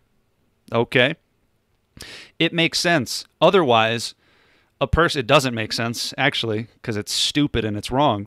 Otherwise, a person could simply make a false report to the police, and the investigation document could be spread around to smear the accused. So he's implying that perhaps Jordan Hall's wife, Mandy, is a liar. The woman who got beat, now he's saying maybe she's lying about him. Nice, David. Do y'all hear this? This is how wicked these people are. These people are wicked. Their words fail me to just describe how trash and how weak these people are. And yet, nobody wants to talk about it. These people. They don't want to hold MacArthur accountable because they're just as guilty as he is. In case the obvious violation of privacy and immorality of this kind of thing isn't obvious, allow me to demonstrate this from Montana law. Well, buckle up for a law lecture. Montana Code 44-5-103 defines confidential criminal justice information to include criminal investigative information. Okay. An initial offense report defined, blah, blah, blah. Okay, so he just goes on to claim this is wrong, this is confidential information. Furthermore, anyone in possession of confidential criminal justice information is, according to Montana 44-5-303, assumes equal responsibility for the security of the information, making everyone who shares it equally legally liable, says David Morrill. I hope it makes sense why I would warn people privately that what they were doing was illegal. I suspect a person harmed by this kind of illegal disclosure might very well be preparing a lawsuit against every person who spread such confidential information. As I've said repeatedly, I do not know what happened 2 states away, but such a flagrant violation of the biblical spirit of innocent until proven guilty, That's laughable coming from them. Via this kind of smear is both sinful and illegal. This woman, Amy Smith, says, David Morrill sent me a direct message last night trying to intimidate me about J.D. Hall and his recent police reports in Montana. Initial police reports are public record. Here's what he sent to her. I noticed that you claimed J.D. Hall was charged and shared shared images of Sydney PD confidential investigation documents, which is a lie. They're not confidential. Wanted to let you know that he has not been charged. That may be true. I can't speak for what she wrote, but he says if she said he'd been charged, I guess that wasn't technically accurate. Wanted to let you know that he has not been charged, and based on insider info, I believe it's unlikely he will be. Oh, now he's got insider info. Right. Beyond that, dissemination of the documents you shared is actually a crime in the state of Montana. Again, that's what happens when you get a law degree at Toys R Us, apparently. I'm afraid you're wrong about the police investigation documents being public record. I'll fill in the details in an upcoming article. Can't wait to read it, David. But I resent being accused of trying to intimidate you, Amy. I was merely informing you privately instead of publicly because I thought we were friends. Well, I think David Morrill's got his hat on too tight. He might want to tell the chief of police that he broke the law. Get him. Again, I read this in the beginning. Here it is again. Get him. Public records request from the Chief of Police of Montana. It is the policy of the Sydney Police Department to provide public access to records in a manner that is consistent with the Montana Constitution and public records laws. Montana Code annotated defines both public criminal justice information and confidential criminal justice information. 44-5-103, a section David Morrill has read but failed to understand, apparently. Definitions. MCA. The attached information is what this agency has determined to be public criminal justice information. Case closed, buddy. Any requested information that was not included in the following attachments was determined to be confidential criminal justice information and cannot be released by this agency. If you have any questions, please feel free to contact me. Respectfully, Mark E. Kraft, Chief of Police. So David Morrill apparently contending that the Chief of Police doesn't know the law in Montana and broke the law. Also, he could protect his abusive friend, Jordan Hall. Some of the responses to David Morrill. This dude is scary and a little crazy. Glad you called him out on his threats. Yes, he is scary and a little crazy. That dude is a major yikes, says another commenter.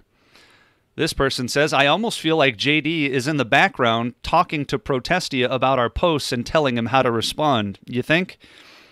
According to insider info, suddenly David Morrill has insider info. Another person, Christine Pack, says JD and David Morrill run the Protestia site together, so yeah, that's what's going on. Just wanted to play a portion of that. You all can go to the website. I'll put the link in the description below. Lord willing tonight, if not no later than in the morning, depending on what time I finish here. But you can go to the website, go over to his channel, Death of Discernment, Service Christi, the Jordan Hall story. Service Christi. You haven't seen it, I would encourage you to watch it in its entirety. You may have to watch it in segments, but watch it nonetheless. Okay? Now, let me say this.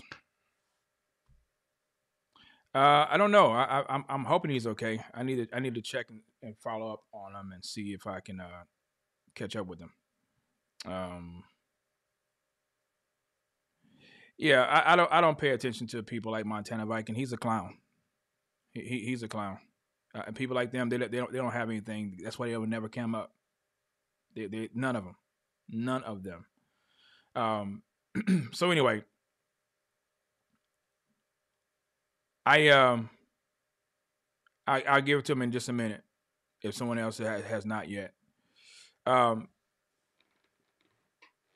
Because this also affects the gospel and how people see Christianity. When we have this type of wickedness, this type of sin, this type of cover-up, this mindset that it happened 20 years ago, and since it happened 20 years ago, then it doesn't matter because it was in the past. Well, I definitely believe the Bible has a lot to say against that. A whole lot to say against that. Let's look at the scriptures, shall we? Genesis chapter 49. Jacob is about to die, but he calls his sons to him to let them know, to prophesy to them or what is going to happen to them. He's going to talk about their life, things that they've done, and how it's going to affect them going forward. This is the issue, okay? Well, let me just stop for a second. Give me a minute. Is MBiz07 here? If he's here, let me get him to acknowledge his presence here in the chat. MB, are you here? Is MB in the chat? If MB is in the chat, then we can I will present the message to him right now.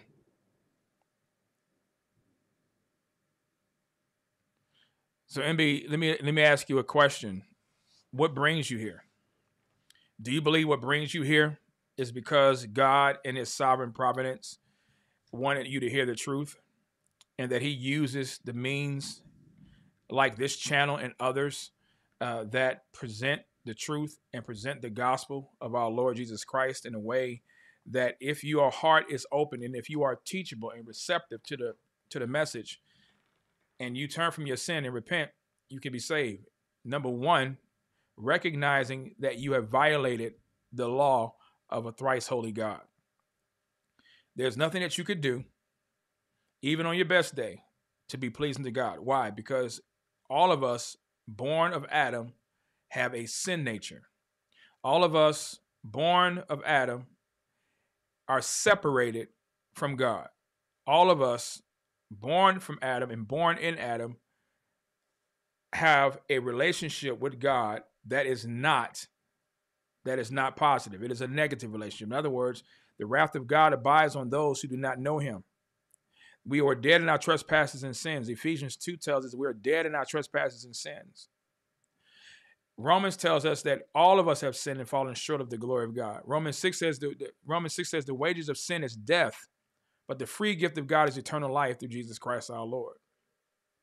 So what we have done, we have earned the wages whereby we can spend eternity in hell if we do not repent. If God has given you the opportunity to hear this message today, the writer of Hebrews says, today, if you hear his voice, do not harden your heart. And the message is this, that Christ came to this earth. He lived a perfect and sinless life. He fulfilled every righteous requirement that God demanded in his own body, because man, apart from Christ's saving work, could never do it. We were never born perfect. We're imperfect. We are born in sin. We love sin. That's why we always do what is the strongest pull in our nature, is to sin. But when you become a Christian, when the Spirit of God comes into the soul and he changes your nature, you have a new heart. You have new affections. You see things differently. It doesn't mean that you're not going to sin, but it does mean when you and I do sin, we know that we have an advocate, Jesus Christ. Those who are not Christians, those who are not saved, cannot have and cannot call upon Jesus to be on their behalf or to speak on their behalf. Why? Because they have not placed their faith and trust in Christ. But you, if you do that tonight, if you place your faith and trust in Christ, then you can be saved. You will be saved. It is a promise. In fact, let's look at some scriptures in just a second. We're going to look at Romans 10. And we're going to start in verse 9. Verse 8, excuse me. It says, but what does it say? The word is near you, in your mouth, in your heart. That is the word of faith in which we are preaching. That if you confess with your mouth Jesus as Lord and believe in your heart that God raised him from the dead, you will be saved. Not might be saved, you will be saved. For with the heart is where it begins, MB. For with the heart, a person believes, resulting in righteousness. And with the mouth, he confesses, resulting in salvation. For the scripture says, whoever believes in him will not be disappointed. For there is no distinction between Jew and Greek, for the same Lord is Lord of all, abounding in riches for all who call upon him. 4, verse 13. For whoever will call upon the name of the Lord will be saved. That is the word of God. That is the gospel message. If you believe this and you don't doubt what God has said in his word, he says you will be saved. It's not based on a feeling. It's not based on how many bumps you have going up and down your arm, or your, how many chills you have running up and down your spine. No. You can know today that you belong to Christ if you believe what he has done on your behalf. It sounds simple, but it is so profound. It's simple to understand it if God has opened your eyes. But it is profound once you have opened your eyes and you realize what Christ has done and what God did by sending his son, and not only sending his son, but now sealing you with the Holy Spirit. Ephesians chapter 1.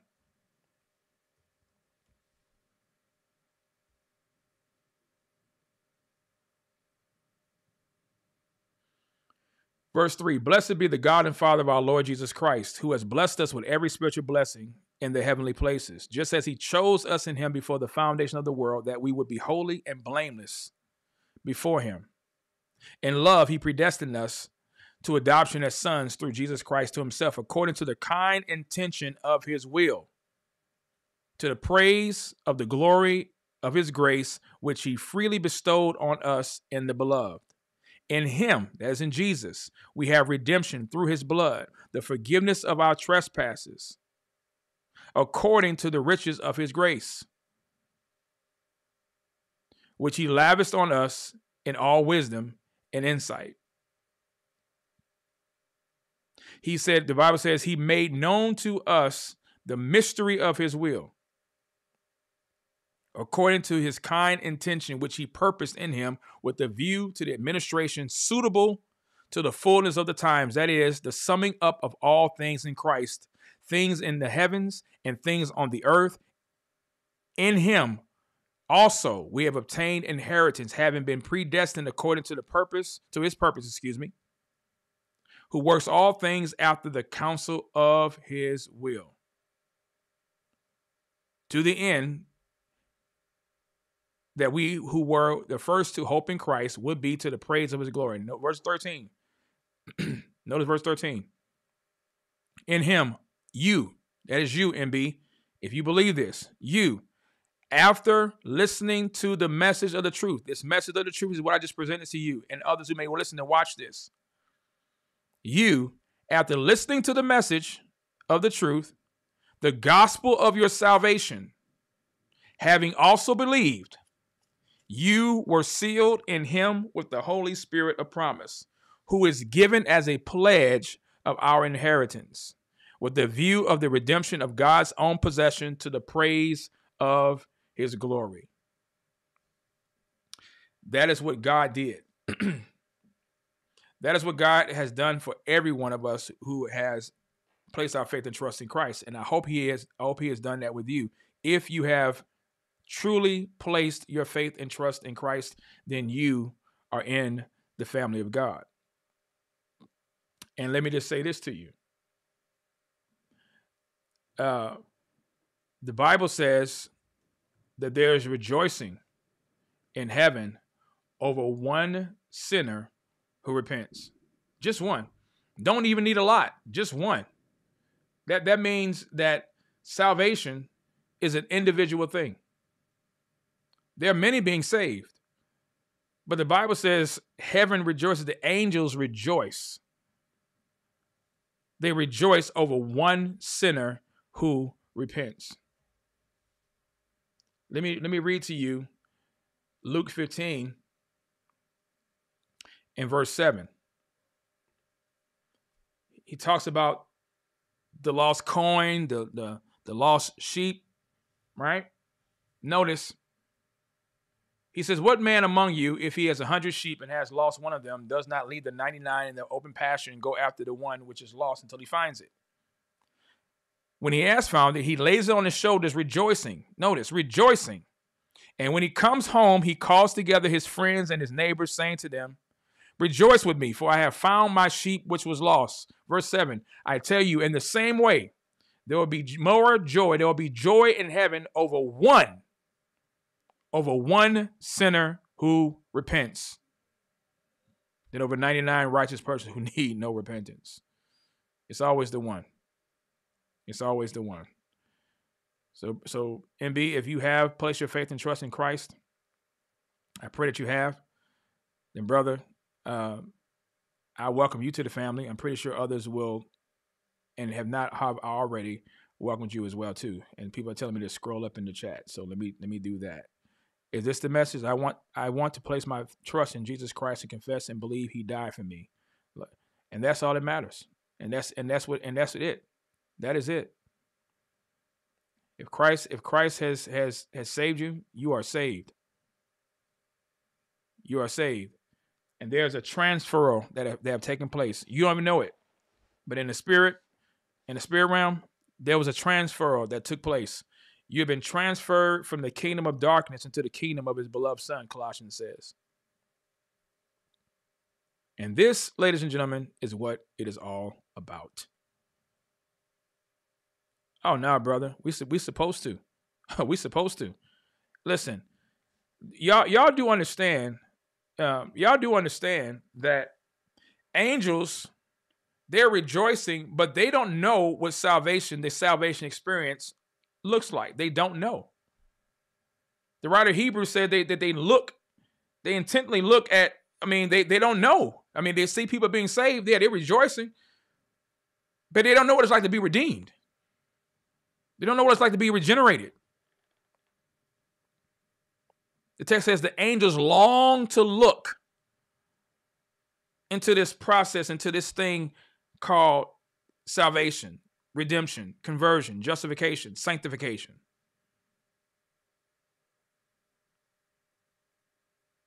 Yes, David Morrill, this is the purpose of Pastor Seiko's channel, not grifting.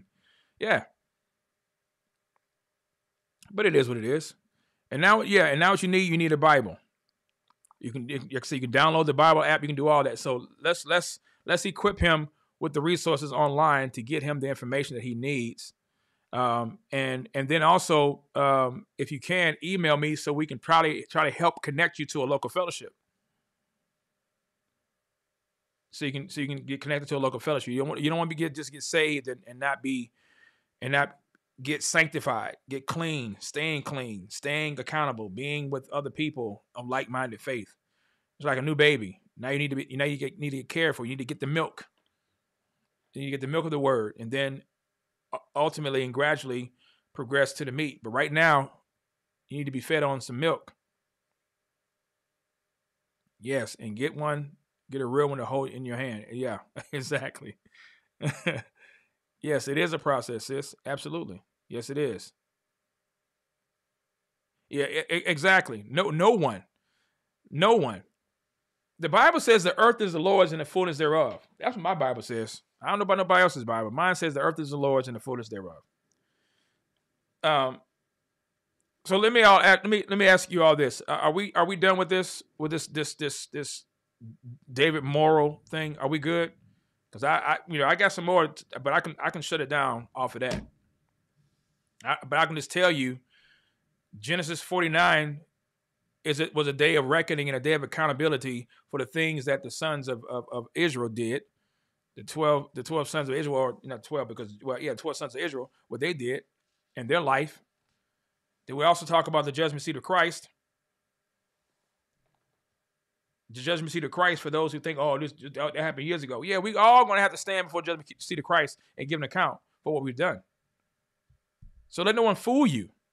David Morrill, J.D. Hall, none of these people. They just show you that they don't take sin seriously. What they take seriously are their own image and protecting and idolizing those that they worship. That's what they take seriously. But I want to read one section, then I'll wrap this up because I want to make this sure this is on record. And as promised, I need to read this chapter in Julie Roy's book because she has been accused of being an egalitarian, and she is not. She is not. We can differ on the roles of men and women in the church, but she does not embrace egalitarianism. And for people to say that is a lie. And David Morrill is a liar. So I want to just read this section and then we'll wrap it up. But I want to make sure this is on record. This is from her book, Redeeming the Feminine Soul. You see the title at the very top. Redeeming the Feminine Soul. And in chapter 3, this is in chapter 3 of her book, she writes, quote, a sacramental understanding of marriage and family has profound implications for sex roles in the church. Again, instead of focusing on what men and women can and can't do, we need to discern the answer to the larger question. Why did God ordain different roles in the church for different genders? You all see this? An egalitarian don't talk like that. Why did God ordain different roles in the church for different genders? As I mentioned earlier, she says, complementarians historically have based distinctions in men's and women's roles in the created order. As Genesis clearly explains, God created man first and then the woman. This order appears significant because it is reiterated in the New Testament as a basis for sex roles. For example, in 1 Corinthians 11, 7 through 8, the Apostle Paul instructs women to cover their heads while prophesying or praying, but not men because man was not made from woman, but woman from man. Again, in 1 Timothy 2, 12 to 14, Paul states that women should not exercise authority over a man because Adam was formed first, then Eve. However, complementarians rarely mention men's and women's distinct symbolic functions as a rationale for sex roles in the church. This symbolism, though, is implicit in the New Testament text, namely that the church is a family with both mothers and fathers. In 1 Timothy 3:2, for example, Paul says that an overseer in the church should be the husband of one wife. Then he adds, he must manage his own household well. For if someone does not know how to manage his own household, how will he care for God's church? Clearly, Paul regarded overseers as fathers and saw consistency between a father's leadership in the home and a spiritual father's leadership role in the church, which is God's family. Paul assumed this paternal role himself, referring to the Corinthian believers as, quote, his beloved children, end quote, and writing, I became your father in Christ Jesus through the gospel. So it seems that our symbolically important roles in the home have corollaries in the church. Do y'all see this? Are y'all listening to me? Are we still tracking together in the chat? I want to make sure everybody is seeing this because this is the accusation. This is the accusation. Oh, she's an egalitarian. Well, let's see. Because so far, doesn't sound like it. And I've talked to her personally to know that's not true. But she continues. Just as men should serve as fathers in the home, men should serve as overseers in the church. Let me run it back again. Just as men should serve as fathers in the home, just as men should serve as fathers in the home, just as men should serve as fathers in the home, men should serve as overseers in the church. This isn't because, Julie says, women can't preach, teach, or lead, or are deficient in some way. It's because men and women have different and equally critical, symbolic roles. Men are the fathers of the church. Women are the mothers. Both are necessary. Both are God ordained. Neither is interchangeable.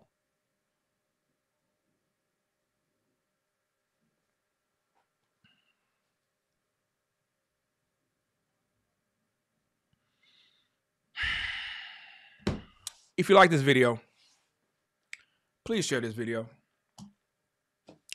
Please share this video. Please like, subscribe, share. Hit the notification bell. Please. Let people know about this channel. I would really appreciate it. Let people know about the content that you have heard today.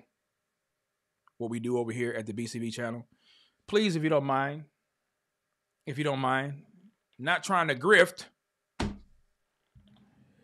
but if you'd like to support this ministry financially, you can do so by clicking the links in what is tickered across the screen, by utilizing the resource and donation information below through Venmo, Cash App, or Zelle. This is what helps us to continue with our ministry, continue to take care of the responsibilities and the costs that incur here, since we are full-time content creators. That is a job. Contrary to what David Morrill says, I create content. That is a work. The labor is worthy of his wages. That's what the Bible says. If I've sown spiritual things to you, should I not receive physical or carnal things or material blessings from you? It is a give and receive. It is a win-win for all of us. So if you would like to support the ministry, nobody's twisting your arm, but if you'd like to support the ministry financially, you can do so by clicking the donation links below as well. Again, body lifers, you can do that as well by allowing and making this ministry a part of your regular contributing and regular support for this channel and for the Love Life and Marriage channel as well too. BCV merchandise are below at the bottom of the video and also tickered across the screen. You can support the ministry as well by supporting and purchasing our merchandise. It helps us as well to continue on with the ministry that God has given for me to do. We praise God for what he has done tonight. I know I do. And Father, we just thank you for this day. We thank you, Lord, that we pray that Brother MB, his salvation is made secure. His calling and election of you has been made secure as well. We pray, Father, for those who may watch this video, those who may hear what has been said. We know that the gospel is not chained, that the gospel is able to save those, whether they're in a church building or whether they're watching a message that is being streamed across the internet. We ask and pray, Lord, that your will be done in the affairs and the lives of your people.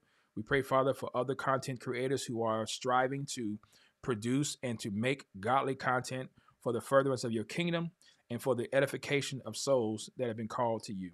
We ask, Heavenly Father, that you will bless those of us who have ministries such as this, that we will not grow weary in well-doing, but we will reap if we do not faint. We also pray, Heavenly Father, that you will continue to use those who have a heart and a mind to support people through the prayers, through encouragement, through tangible expressions of love and gifts as well. We know that is how the body of Christ comes together to help one another. We pray, Father, for those who may be sick, those who in need of healing, those who need of encouragement. We ask and pray, Lord, that you would bring someone in their lives as well to be the hands, the feet, the mouth, the shoulder, and Father, just the presence of others to be able to come alongside and to support us. We thank you, Father. We thank you for what body life truly means. That body life is not just a cliche, but it is a culture, because you've called us into one body, but many members. And so, Lord, we thank you. Bless our night, the remaining portion of our night. Allow us to sleep well. Allow us to rise by your grace and by your power and by your mercy, that we will be able, Lord, to fulfill the mission and the purpose you have called us to do as ambassadors. We pray and ask this in Jesus' mighty name and all for his sake. Amen. All right. So that is my time. Thank you all so much for yours. Thank you, Facebook family. I appreciate you all. Thank you, moderators. Thank you for holding it down as well. We do appreciate it. And it is a blessing to be able to be your host and your speaker for tonight. So you all have a great and blessed weekend. And y'all know the drill. Whatever you do all to the glory and honor of God. God bless. Thank you for sharing this night. God bless you. Good night.